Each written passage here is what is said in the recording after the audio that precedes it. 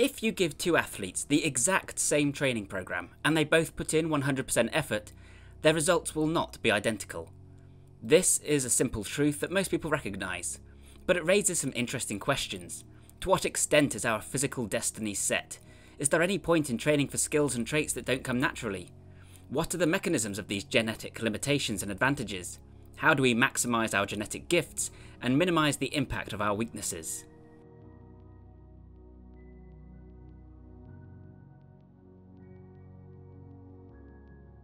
While many things are up for discussion when it comes to your physical makeup, something that is non-negotiable is an individual's physical dimensions, that is to say, the proportionate length of limbs, overall height, and insertions. Limb proportion is a subject that has been gaining more recognition among coaches, particularly as it pertains to movements like the squat. The simple truth is there is no one correct way to squat. Ankle and hip mobility play a big role, and some of this is genetically predetermined. For example, a lifter with a longer femur, thigh bone, versus tibia, shin bone, will need to lean forward more into the squat. We can gain more ankle mobility, but we sure can't get longer tibias, short of some painful, years-long surgery. Just to be clear, I am not recommending that surgery. Then there's hip socket depth. If you have a shallow hip socket and thick femoral neck, then you will experience a reduced range of motion. Other factors play a role too, like the femoral neck angle, which refers to the way the top of the thigh bone angles. Likewise, the comparative length of your arms compared with your legs is of course going to impact on the way you deadlift. This is why we shouldn't judge the squat technique of others without having trained them directly. Nor should we dogmatically force ourselves to adhere to impossible standards from coaches that have never met us in person. Of course, limb length also impacts on the distance that a weight needs to be moved. Squatting a weight at 6 foot 8 inches involves moving it a greater distance than squatting it at 4 foot 8. Limb length also works alongside tendon insertions, which we'll get to in a moment. Of course, the length of your limb also limits the amount of muscle you can fit into a smaller space. Likewise, the size of your frame will ultimately limit the amount of muscle you can pack on. But of course, it takes longer for a much taller person to look dense with muscle, as they require more work to fill that larger space.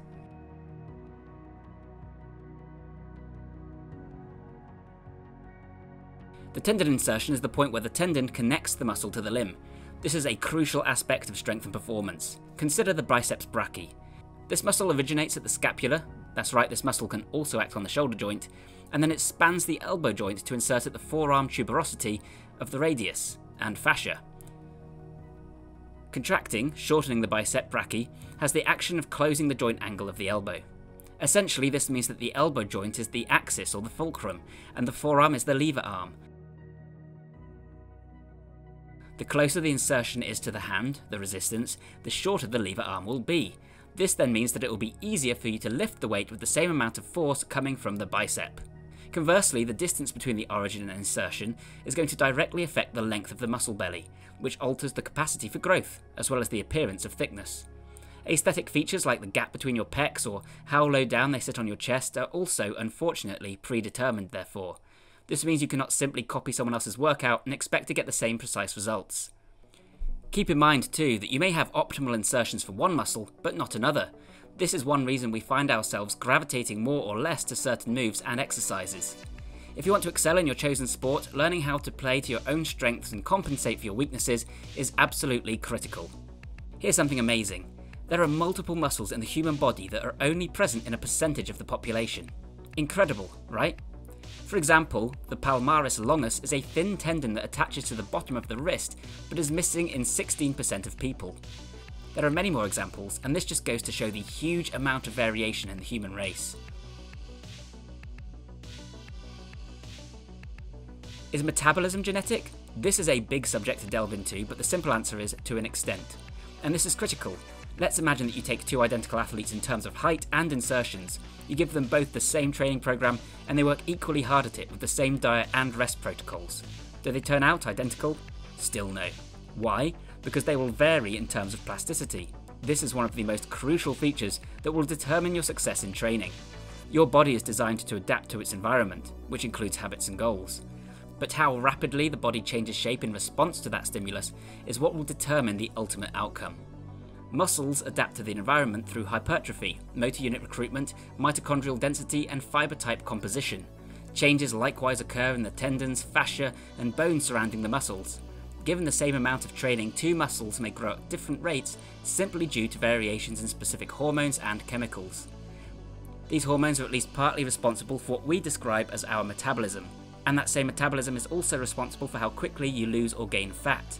The distribution of fat is also genetically determined, which is why it's almost unanimously agreed that you can't perform spot reduction to remove fat from a certain region. It falls off in a genetically predetermined order. Countless genetic variations will impact on your metabolism, which will directly impact on your energy levels, your weight loss, and even your mood. This is partly what separates the world into hard gainers and the lucky ones, but keep in mind that the whole endomorph, ectomorph, mesomorph thing is about as helpful a framework as BMI, which is to say not very. As you've probably grasped at this point, it's a lot more complicated than that. Perhaps the most striking example of a genetic difference affecting metabolism is the extremely small percentage of the population born with mutations causing myostatin deficiencies. Myostatin is a protein produced by the human body that causes the breakdown of skeletal muscle tissue. Variations affecting both copies of the MSTN gene result in some people and animals becoming myostatin deficient. This is one of the closest things to a natural superpower and can result in huge increases in muscle mass, up to 100% increase, with no serious side effects, although this might increase the likelihood of tendon injuries. This is also why calorie counting won't work for everyone, not because there is an exception to the first law of thermodynamics, conservation of energy, but rather because we can't accurately know how rapidly the body is burning through those calories. No simple calculation will give you an accurate resting metabolic rate, as it can't account for those hormonal differences. As I often say, you may not have hyper or hypothyroidism, but you might have a tendency more towards one than the other. It doesn't pay to think entirely in binary. Genetic differences in testosterone, growth hormone, thyroid hormones, and even receptors that allow us to respond to those hormones will make some people more responsive to training than others. But again, the metabolism itself can be trained and hacked to an extent. You can keep your metabolism higher by spiking it more frequently with intermittent exercise throughout the day. You can even control your physiology to an extent by changing your state of mind. Different foods, varying amounts of sleep, and even the ambient temperature will likewise impact on your resting metabolic rate.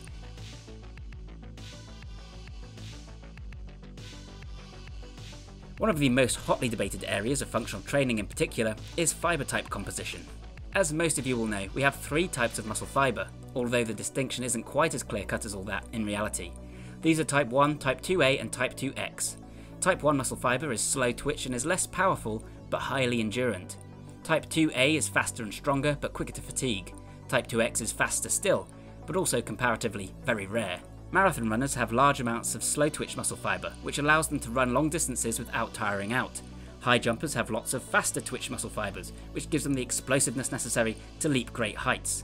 Bodybuilders need fast twitch in order to build bigger muscles, as this type of fibre is larger. Some people claim that fibre can't be changed on the whole. However, most research suggests that genetics only account for around 50% of variability in the makeup of fibre types on average.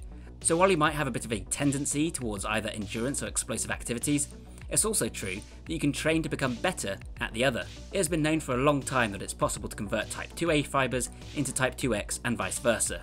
However, this is very difficult and the change usually occurs in a downward trajectory, meaning muscle gets less explosive. However, there's now ample evidence to suggest that type 1 can be converted into type 2A and vice versa as well. It's also worth noting that explosiveness and power are not just functions of fibre type.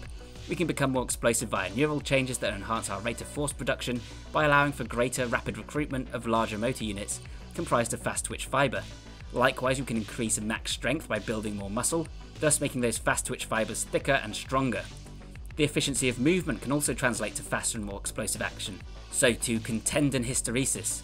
It's also possible to make slow twitch fibre behave more like fast twitch and vice versa. So while you might be slow to respond to training, you should keep at it. Place a specific demand on your body long enough and you will change to some extent.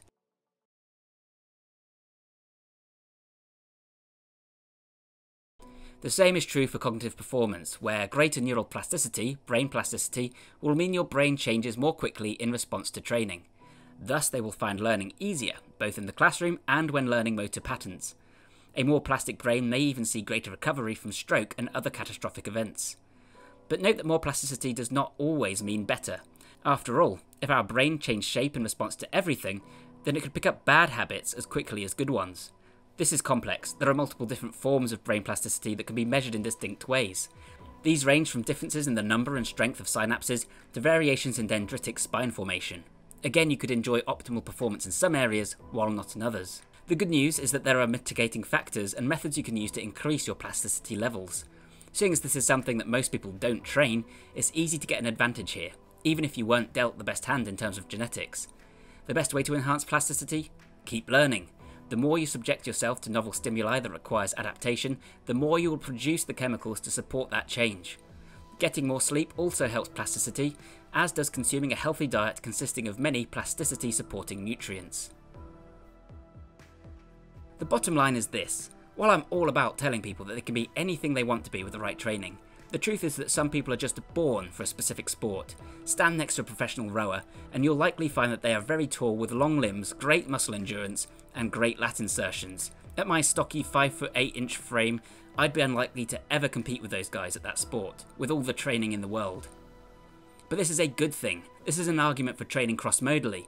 As the vast majority of us will never be world champions in any one event, it makes sense to train ourselves to be better at multiple things, to fully express our unique potential. These systems all work together, and so we will gain unique and amazing advantages by simply taking our strengths and maxing them out. It's also an argument for adapting training to your own limitations and not comparing your results to anyone else. We are so entirely unique. And don't be disheartened. While you can't grow taller once your growth plates have closed over, or change your tendon insertions, the real takeaway should just be how truly plastic the human body is, how adaptable. You have countless mechanisms designed to help you adapt to your environment, and this allows for incredible individual expression on top of your unique starting point. The things that people have trained themselves to be able to do in some cases are truly remarkable. Even your genetics can be changed thanks to gene transcription. Training, diet and lifestyle factors won't change the contents of your genetic code, but they can change which genes are active and which are switched off, thereby leading to permanent changes to your anatomy that can even be passed on to your children. Your fate is still very much undecided. So I hope you found this video useful and interesting, guys. If you did, then please leave a like and share it around. That helps me out immensely. As many of you know, I have a new print book currently available at Amazon and several other retailers for pre-order. That book is Functional Training and Beyond, which is a detailed look at how functional training can benefit individuals and athletes for better real-world performance and health. I'll put a link to that in the description down below. Of course, you can also still get my ebook and training program, Super Functional Training, right now. That book is currently on discount whilst we're all in lockdown and offers a training program, diet plan and more to help you improve your physical and mental performance. If you want to see more like this, then hit the subscribe button and notification bell to get alerted of future posts. I've got some really exciting stuff on the way, so stay tuned. Stay safe and healthy, everybody, and thank you so much for your support. Bye for now.